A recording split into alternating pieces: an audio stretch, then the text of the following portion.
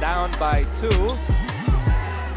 Ingris back in action for the hot shots, and PJ Sibon has all of Pure Foods' points. Now guys, watch it right here. Nice change of direction by PJ. Our photo on Thunder Drive. PJ. Baseline, yes. Has always been his shot. PJ Simon with 6 tonight. A good shot before the end of the first half. This tough shot, meantime, is brought to you by DeWalt Power Tools. Guaranteed tough. That play that we mentioned kanina, si Yancy Docampo, straight outside. Para naman sa batang pair, they should play stronger. Ayon kay Coach Pido Arencio sa second half, naasahan ng global court to do little adjustments tulad ng pag-ayos sa switching on the court. That was his third. This tough shot brought to you by DeWalt Power Tools. Guaranteed tough. That kind of a shot reminds you of James Young. Yung one-hander.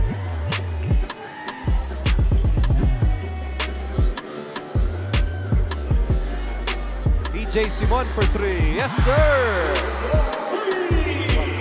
Higher field goal percentage now for Pure. Nakita natin, oh, itong Meralco, ganado yung mga yan. They're very up, sabi natin. Momentum for them is because of that victory contra sa Barangay Ginebra. A much bigger squad, but Meralco is JDV.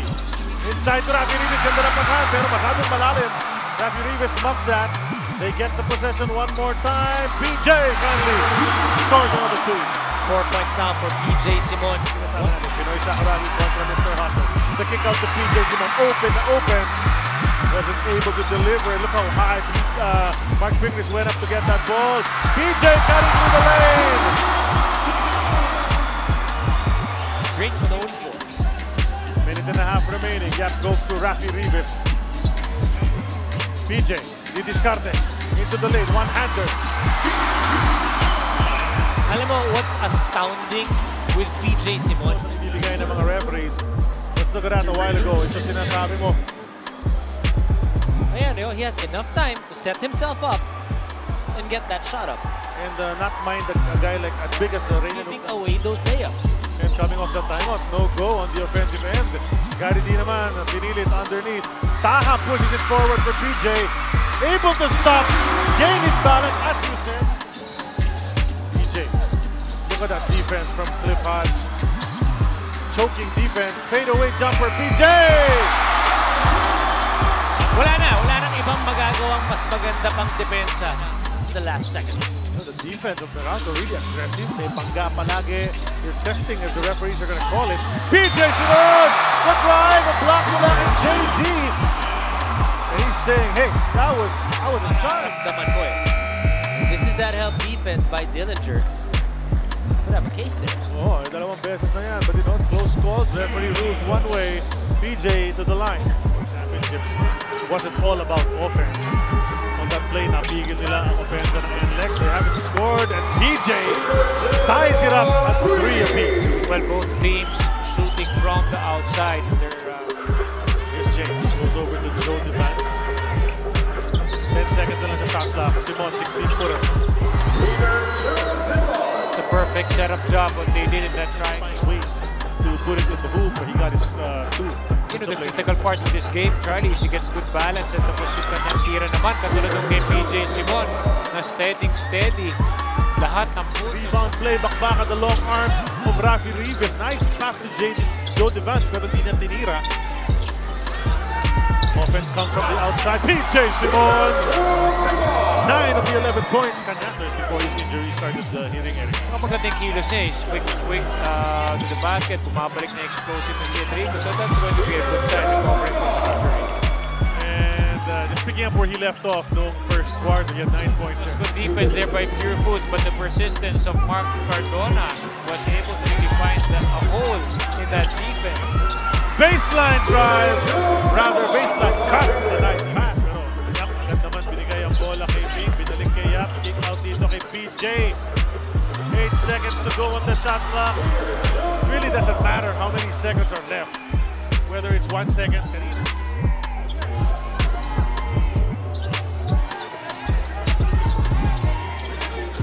Spin move. that short jumper. Mula kay Peter June Simon. He started out on fire. Here is the shot from PJ Simon. Swak shot yan. Hatid sa inyo ng Honda Wave 1.5 Alpha. Ang motor na swak sa gilas. It was given to him. The defense was like 2 arm lengths away. This guy, he can really manufacture his points. Used to be the super sub of this Pure Foods team, but now starting to score his first 2 points here in the ball. From outside, PJ Simon sumagot naman agad, losing the defense of Sol to put his team on top by 1 at the break. Other side is saying, they natapik. But you know, that's done. Over and done with. Lead goes back to San Miguel. PJ, napakalayo press. Pasok yan! He had no choice with that shot because shot clock was winding down. So he was key players nila. Of course, as we said, there are some players katulad dito si PJ Simon who can pick up the slack. But I guess it's really just difficult when your rotation is suddenly short. He perfectly understands. I think si Jumar will be very slow. Ito, nakagawa naman. Itong si Sol Mercado. PJ! Nako, pa. PJ able to spin away from the foul. Chansang maka 3-point play si PJ Simon. And you know, but this is a Mang Juan Pinoy play of the half mula kay PJ Simon. 100% galing ng Pinoy mula sa Mang Juan. You're seeing that now. You've got Jay Washington. He's able to stretch the floor because of his outside shooting. Wala pa nga si Rani Del Campo on the floor. As PJ Simon knocks one in from that left baseline. You know, that's been the ploy of Coach Tim Con. He's got one of his bigs all the time playing against the point guard. As Peter June buries it from top of the key. Balik ulit sa apat ang abante ng Star Hotshots. So sabi ni PJ, but that time I don't know if that was a smart attempt by Kevin Rose. Speaking of smart attempts, it is Peter June taking it down the middle. You don't have the same pulse as you had in the beginning of the game. We take another look at this Smart Pro fast break at the shot in the Smart Pro. Tomorrow's internet. That's the idea. JDV will look to set this one up. Carry right in front of him. They go to Ping. Sakuragi ready with 21. Gets it to PJ. What a way to run the triangle. Rated shot for 4-2 counts. By the way, kanina pinag-uusapan din natin yung depensa ng rated shot. What about almost a fast play there because of the defense? Good alert play there by Simon. Sabi nga natin kanina, no? 4 wins. The last 4 wins nila, they've been able to score 97 points. Good offense, but they're also playing good defense. Ibanez misses from within. Devon hands it off papunta kay Baroka. Nakita si Simon. He lines up a long one. PJ rattles it home. And that is pumping some life into the fight of the Star Hotshots. That 7-point protected. Taha ends up with that steal. Simon taking it all the way to the hole. Ito na yung arangkada ng Pure Foods. To that personal foul as we take another look at that last fast break by PJ Simon. Hatid sa atin ng Smart Pro. Tomorrow's internet. With 2:56 remaining in the third. Timeout muna tayo. Islam para kay the boss. That was the second time that Sonny Toss missed an easy layup here in the first quarter. Simon in trouble on that baseline. Forces one up and in. Yung dati mong super sub. Coach balik sa matamis na isa-isa abante ng Alaska. Peter June Simon came all the way doon sa tabi na ni Baroka para makatanggap ng pasa. Azulang nasa harap niya.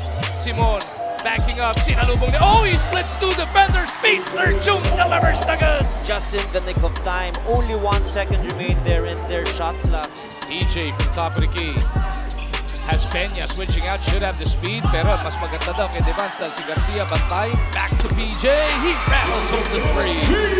Sigurado ko, wala sa ano nila yun, sa scouting report ng Barako.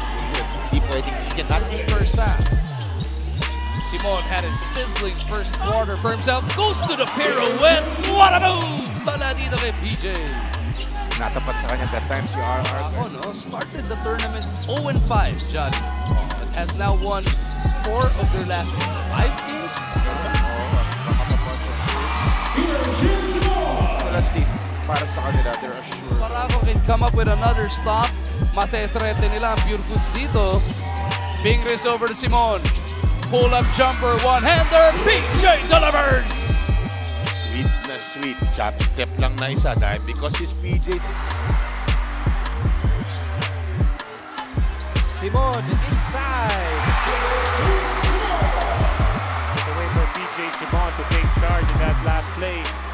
Set of who fires a three. Greg Slaughter, Japet Aguilar, and Mark Natiwa are on the floor as PJ Simon hits it off the glass. Your coach will just have to chop this down slowly. Here's our astig move brought to you by Jack and Jill, Iceman, Candy. Nilabas ang tapa. Now layup. Ito si Paul Ardadi, pag dati niyang oponent, maganda yung nilalaro against Barangay Nebra San Miguel. Actually, if I'm not mistaken, 21 points in that game. Ngayon naman, tingnan natin. Simon looking to get to work in the post. Here's PJ, the scoring apostle, spins, strip, gets his own miss, puts it back in. 4 points para dito kay PJ. And PJ surveying his options, trying to post up Ardadi, takes it closer, one-handed shot is good. You know, that's the same play that they did the last time out, posting up PJ Simon against Paul Ardadi. Kung hindi magdo-double, So far, unstoppable in the half-court set. Star hot shot as the scoring apostle gets on the board once again with 8. what a stop and what a shot coming from Kita near Pingris over to Rivas. And now JDB. JDB double team. That leaves Simon open. They have to watch out for PJ Simon. It's just a matter